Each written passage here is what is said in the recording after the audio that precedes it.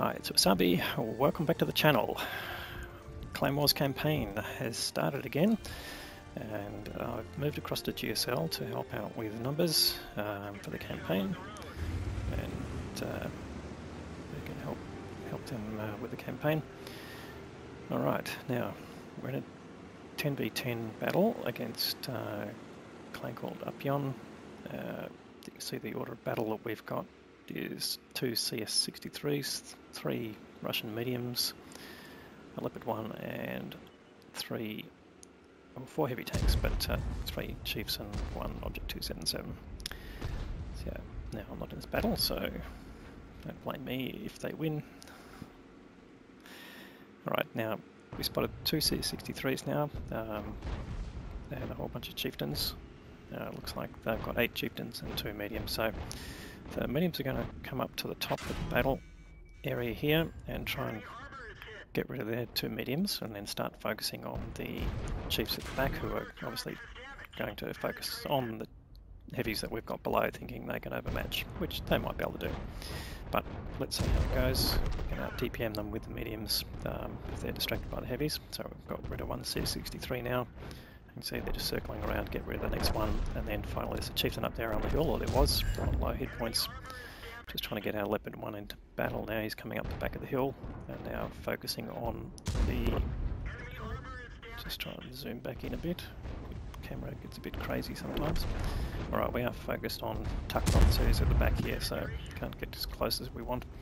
But now they've got some very low health hit point chieftains, so focus fire is always about getting the lowest health tank out of the game as quickly as possible, get rid of the gun, and once you do that, move on to the other tanks and just get people to fire at 1 tank at a time to get them out as quickly as possible. And getting rid of their guns gives you overmatch, which is a standard tactic in Clan Wars. So this Tucky just gets rammed by the chieftain there, but the chieftain's not focusing on him for some reason. But in any case, they've only got 2 chiefs left, so this is sort of game over, and it's just a matter of getting rid of them. So the problem with getting tanks too close, of course, is getting a clear target, and just trying to keep them separated a little bit. But you see the tanks just moving around, trying to get clear angles and put their shots in. Alright, so down to the last one. You see, pretty quick battle. Once you've gained the upper hand, it's very hard to lose it, particularly in these 10v10s, because the generally the tanks keep together. Alright, so that's the end of the battle. We'll have a quick look at the results and talk about it then. Alright, we've got Tucky's results here. He managed to do 4.5k of damage.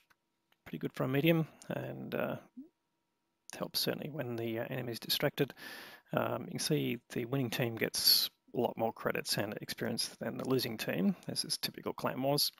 So get, with the bulk of the EXP. It depends how much damage they did, of course, to get thing, but you can see some of their tanks did 3k and 2k, so not too bad in that respect, but yeah, pretty much the overmatching that happens quickly.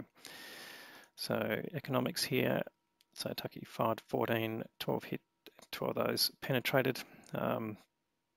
There is extra battle payments going, of course, for the clan, and that helps the income there, and so he's made a decent tidy profit there, which is what you do in a win, but you'll guarantee you'll lose credits if you're on the losing side.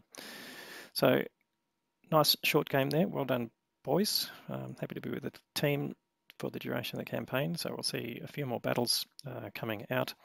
And so if you liked the video, please give it a thumbs up. If you haven't subscribed to the channel already, please consider doing that.